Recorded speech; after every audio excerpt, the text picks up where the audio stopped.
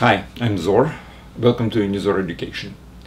I would like to continue talking about electromagnetic induction by presenting a couple of problems, simple problems, but they do contain some mathematics, and again, the whole course of this particular course of physics is the course from the looking glass of Mathematician. So you will just see that math is really playing a very important role in physics, and in this particular case you definitely need something in calculus. You have to understand and remember what differential is, what integral is, etc. So this lecture is part of the course called Physics4Teens, presented on Unizor.com, and this is the second course. The first was Math for Teens. That's a prerequisite, and that's exactly what I will be using today. I do suggest you to watch this lecture from the website, from the Unizor.com. Every lecture on this site has textual notes or explanation, whatever, which is basically like a textbook. So for each lecture there is a corresponding textbook.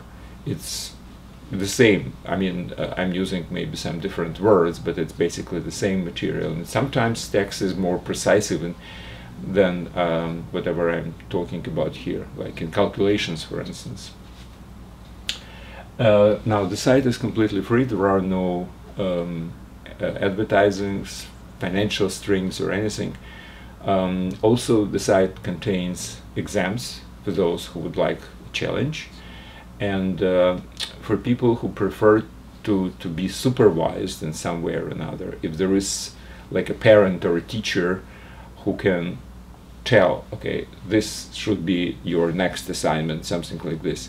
So there is a corresponding functionality in the website, in Unizor.com, because there are different categories of users. There are supervisors, parents, and there are students. There are also teachers who contribute the material, not those who are presenting it, but those who are contributing the material. And they might actually present it as well, like in case of myself. Okay, so the first problem. The first problem is analogous to whatever I was discussing during the corresponding lecture. It's about you have certain magnetic field, uniform, and these are magnetic field lines which are going that direction, from this part of the space in front of the board towards behind the board. Now in this space I have the following construction. I have two rails, if you wish. What's convenient is to introduce system of coordinates. Now this is A and this is minus A along the y-axis, and the rails are parallel to the x-axis, and the magnetic lines are parallel to z-axis, which goes perpendicular to the board. Now these rails are connected here, and there is some kind of a wire or another rail, whatever it is, which also here, but it's sliding this way. Now so far it's exactly the same as whatever I was explaining during the lecture, but here is the difference. All these four different pieces of this rectangle are made of some material which has certain electrical resistance. Now let's assume that these are all of the same material and the same cross section. So what I have is I have lowercase r, which is resistance per unit of length. So if you have a unit of length, let's say 1 meter or whatever, so lowercase r is resistance of this 1 meter of this material, of this wire, if you wish, or rail. And obviously, whenever this rectangle is created, every side has a resistance which is equal to lowercase r times the length of the side. So length of this side, by the way, is 2a, right? It's a above and a below the x-axis. And same thing as this one, these are parallel. So this is a true rectangle. But this wire or rail, whatever, it moves back and forth. Now, here's my problem. Whenever I'm moving this particular wire, since I'm moving crossing the magnetic field lines, there is a magnetic induction. So there is some kind of an electric current, there is electromotive force and on the ends of this wire, and that's why there is a circulation, there is a electrical current in this particular circuit. Now, if I am moving towards the right, towards increasing of the area of this rectangle, now we know that electromotive force, voltage, is equal to a rate of changing of the magnetic flux, where magnetic flux is basically the intensity of the field times the area of the rectangle. So intensity of the field is given, B, and the area of rectangle is this area of the wire frame. So as I'm moving my wire towards the right, I'm increasing the area of this frame, and that's why my phi, my magnetic flux, is increasing, and that's why its first derivative is positive, and I'm creating the positive voltage. So what's my problem? Here is the problem. As I'm increasing the voltage, I also increase the resistance of this wire, right? Because resistance is sum of the four sides resistances, and these two sides are increasing in length. These are fixed and these are increasing. So my problem is, what should be my speed of moving my wire to the right to make sure that the current is constant. So the electric current in this voltage, in this circuit, must be constant. Since I'm increasing the resistance, my voltage, my electromotive force should also increase, which means I cannot just move with a fixed speed to the right, because the fixed speed to the right means my area of the rectangle is growing linearly, which means my derivative b is constant, so derivative of phi is b times derivative of s. Now if s is linear, my derivative is constant, so this would be constant, and constant voltage is not what I want, because with constant voltage and increasing the resistance, according to the Ohm's law, my current would go down. I need it to be stable. I need it to be a stable current, which means I have to increase the speed of my wire. If I increase the speed, my area would grow not linearly but faster than linearly. How, it's a different question, but it should be growing faster than linearly, maybe quadratically, maybe exponentially, I don't know yet. We have to make some calculations. So this is the subject of this problem. We have to find out what exactly is the dependency of the speed of time. Speed should increase with the time, so I need a formula. Alright, so it's actually not very difficult problem. All we have to do is to specify exactly what it is. Now, first of all, what is my resistance? Resistance is a function of t, right? Now, let's say x is coordinate of this point, and this is function of t. Well, if x is coordinate, its first derivative is the speed. So we have to find actually this function, and maybe its derivative if you want to know the speed as well. So, what is my resistance? Well, if I have this coordinate, for simplicity, let's consider this to be at the beginning of coordinates, so it would be easier. So this is my beginning. So this is my beginning position of the wire. So my x of 0 is equal to 0. So in the beginning, these two wires, left and right, are at the same x is equal to 0. And then I start moving. Okay, so that's probably enough initial conditions. Okay, so r of t is equal to lowercase r times the length. Now, if this piece is x of t, so this is x of t, this is x of t, this is 2a and 2a, right?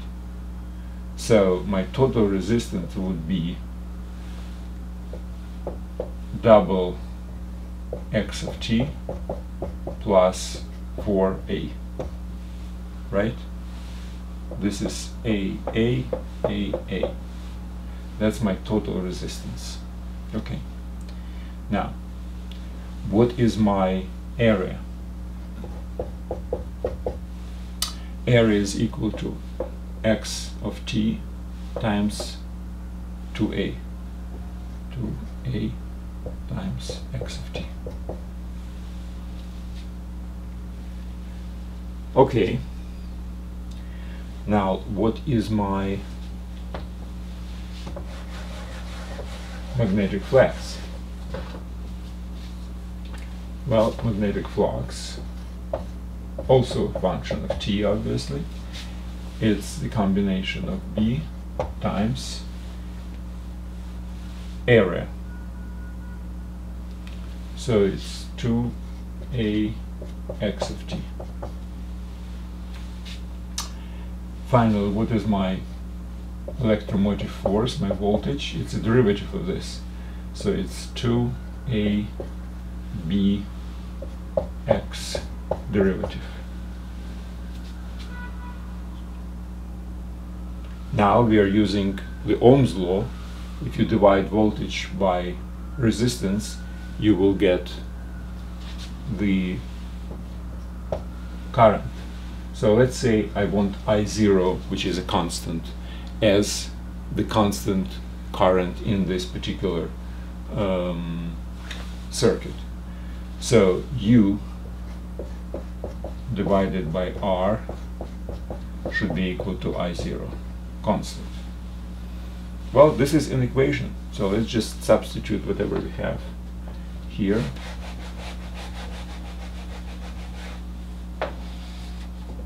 So my U is this, 2ab x of t divided by r of t, which is this, r times 2x of t plus 4a. And this is supposed to be constant. What is this? I know all the values. I know a, b, I0, and I don't know the function x of t. This is a differential equation. So differential equations were covered in the calculus part of Math4Teens course on Unizor.com. This is a very simple equation, so let me just very simply solve it.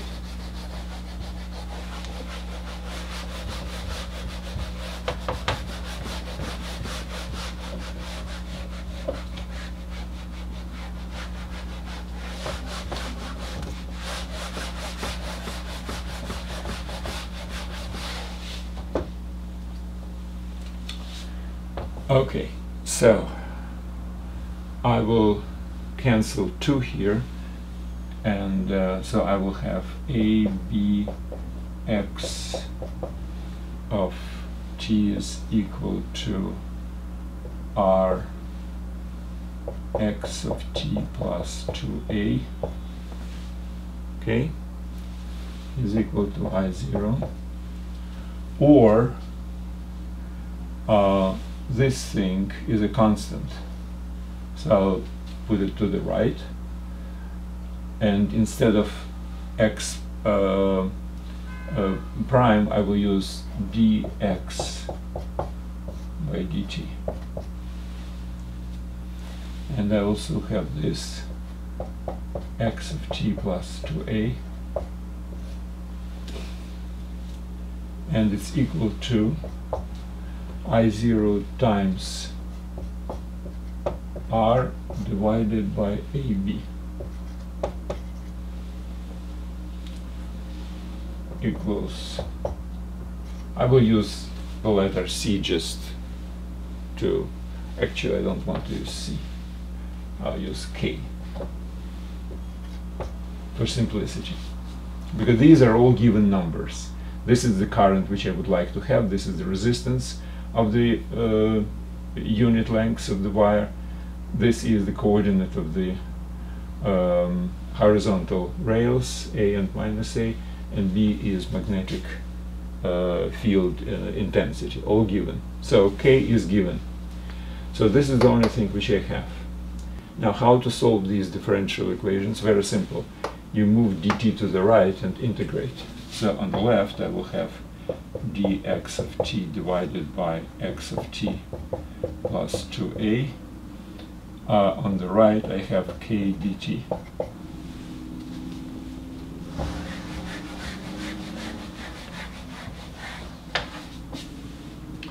Now, differential of x of t is exactly the same as differential of x is t plus constant, right? So now I have the same here, and now I can integrate.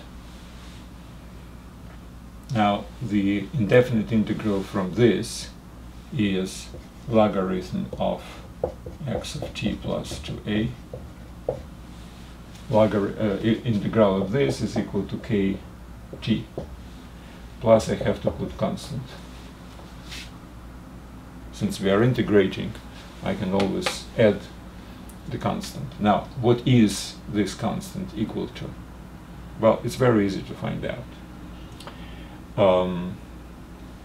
From here, x of t is equal to, well, let's use exponent on both sides, e to the power of this, so I will have on the left xt plus 2a.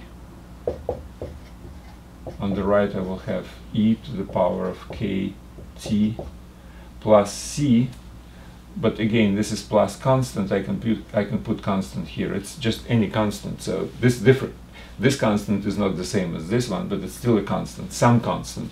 How to determine? Well, we have initial condition, right? At t is equal to 0, we have x of 0 is equal to 0, right? Remember, my wire at the beginning of time is coinciding with the left wire. So if I put 0 here, I will have c, and this is 0, so c is equal to 2a, right? So I can safely put it to a e to the power of kt, where k is this one. So my x of t is equal to 2a times e to the power of kt, which is a0 r divided by ab, capital B, ab t minus 1, right? 2a, if it goes to the right, 2a I will factor out, and I will have this e to this power minus 1. This is dependency on t. As you see, it's exponential dependency, which means I have to move with my coordinate exponentially increasing. Now, what is my speed? Well, speed is the derivative of this, right?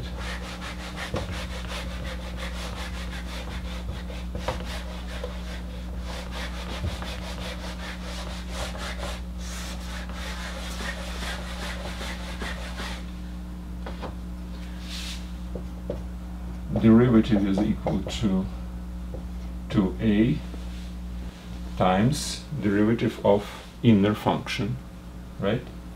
Now, inner function, obviously minus 1 is disappearing, so I have only derivative of this.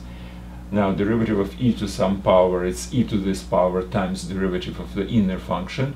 Inner function is just a multiplier, so I will have I0 r a b times e to the power I0 r t divided by a b.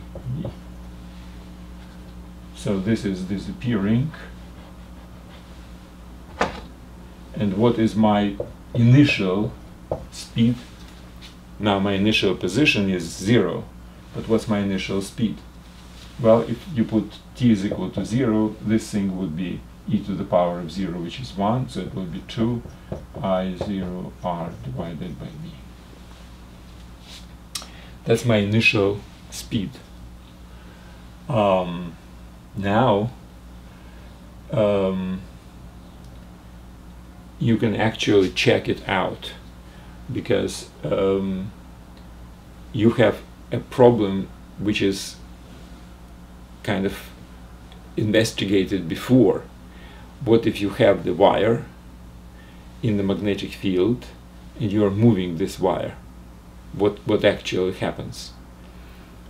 Well, if the wire has electric current in it, it's a reverse. So if you put electric, you remember the Lorentz force? So if you have a current in the wire, this is your wire, and you have current, in this case it's I0. I know it's I0, right? Because that's how I specified all the parameters. Now the length of this wire is 2a, right? So I have a Lorentz force which is equal to, remember what it is? It was the current times length, which is 2a, times b, right? So this is the force actually, which moves to the right. You see, we have very, very close formulas here. Now, if this is the force, then you can check exactly what kind of a movement it is if you have the mass, for instance. In this particular case, what I would like to point out is that we are not really far. I mean, the formulas are very, very close to each other. So whenever I'm starting this movement, I have the formula which really kind of resembles the Lorentz force, which actually moves the wire to the right. But in this case, we know that the wire is supposed to be moving with this speed, and I would like to point out that they kind of correspond. So basically, that's what it is. This is my speed. This is my coordinate of the wire. So again, it's moving exponentially faster and faster. See, speed is exponentially growing. It's not a constant speed. To assure the constant current in the circuit.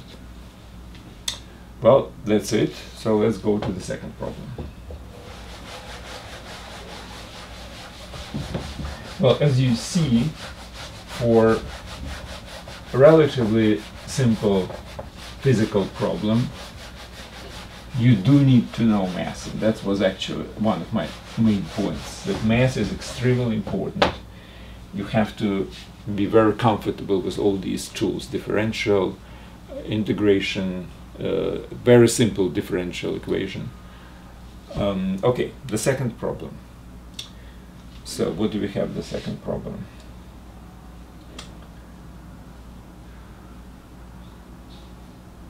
Okay, the second problem is the following.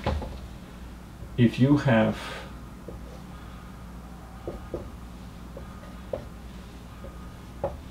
a frame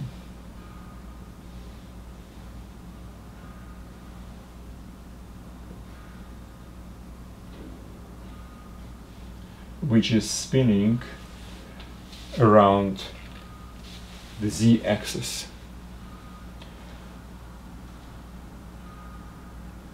Now this is your magnetic field lines. Again, we are assuming uniform. Okay.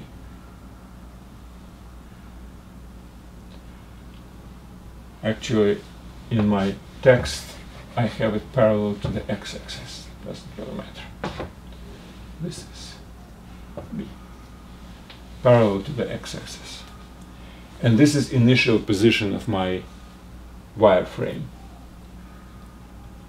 Now, what happens, for instance, when you turn on the electric motor?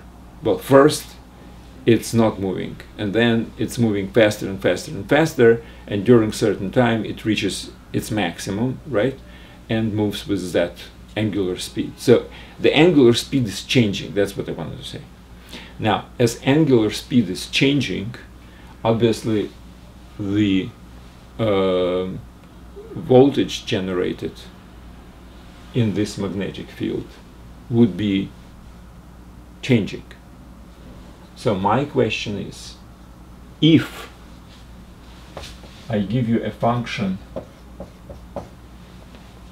of how my angular speed is changing with the time, let's say in the beginning it's 0, and then as we are basically letting this frame to rotate, well, it actually generates certain amount of electromotive force. So I would like to know what exactly is this electromotive force. So I need to know U of t. Now I have dimensions of the frame. It's A times B, A by B. So basically I have everything, right? I have my magnetic field, I have frame A by B, and obviously I have my area. It's equal to A times B. This is area of the frame, but this is not the area which is supposed to be used when calculating magnetic flux. So to calculate the electromotive force, the voltage, we need to know the magnetic flux. U of t is equal to rate of change, or first derivative of magnetic flux. And magnetic flux, in this particular case, it's not just B times S. It's times S of t, which is the function. You see, whenever we have this direction of the magnetic field lines, initially my frame is parallel to magnetic field lines, right? So nothing is crossed. So whenever I'm trying to to move it, whenever I'm rotating this, the area through which magnetic field lines are going through is increasing, right? Whenever I'm turning by 90 degrees, so the frame is parallel to the y-axis, the area through which magnetic field lines is the maximum. So from 0 it goes to a maximum. Then as it turns again, it goes to 0 again. So my area through which magnetic field lines are going through, this is S of t. It's changing. Now, what exactly is this area? Well, that's kind of obvious. If you will take a look at this from above,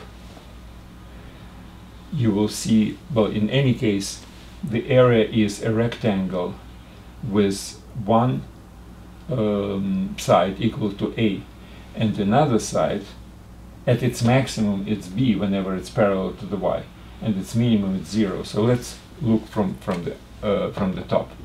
From the top you will see this is B, lowercase b. So if this is direction of the x-axis and magnetic field lines are like this, then obviously the area of this rectangle is 0. But when I'm turning by angle phi of t, what is my area? It's basically this distance, right? It's this.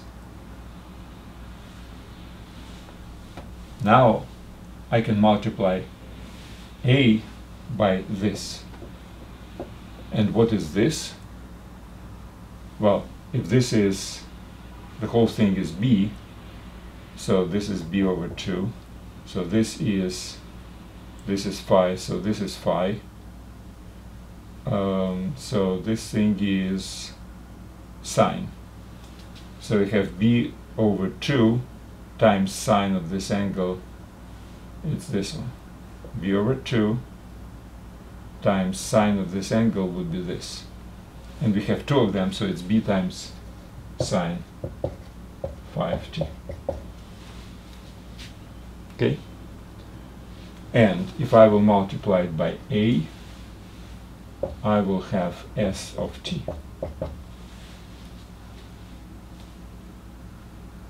So this is my S of t, this is my magnetic flux, and that's why my electromotive force, which is derivative of the flux, is equal to B times derivative of S, which is A, B, derivative of sine is cosine, times derivative of inner function. Inner function is phi of t. Phi of t is angle of turning. What is derivative? Derivative is angular speed, and we have it. It's omega of t. Okay? So we have all components here. Omega of t is given, BAB are given, so the only thing which is not really given is phi of t, the angle, but we have an angular speed, and we have the beginning. I said the beginning is parallel to the x-axis, which means the angle phi is equal to 0, right? So in the beginning, phi of 0 is 0. So what is phi of t if I have omega of t? Well, it's integral of 0 to t, omega of t dt. If t is equal to 0, from 0 to 0 obviously it's 0. Now it's integral because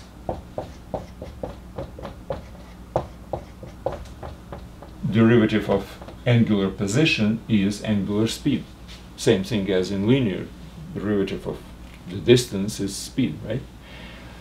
So distance in rotation is measured by the angle of turning, or angle of rotation, and angular speed is its derivative. So I'm just reversing this. If this is a derivative of this, then this is integral of that. All I need to do is integrate it with proper limits, and this gives me exactly what is the constant of the upper limit. Well, that's basically it. So this is my answer. That's my electromotive force, and it's expressed in terms of angular speed and angular parameters. Well, that's it. Now, these problems are not really difficult from the physical standpoint. I would say it's a little bit more difficult mathematically, and maybe that's why I have chosen them. So I do suggest you to read the notes for this lecture. So you go to unizor.com, choose the Physics4Teens course, and there is an Electromagnetism chapter in it, and this is where then you have to go to electromagnetic induction. That's where you will have these problems. Okay, thank you very much, and good luck.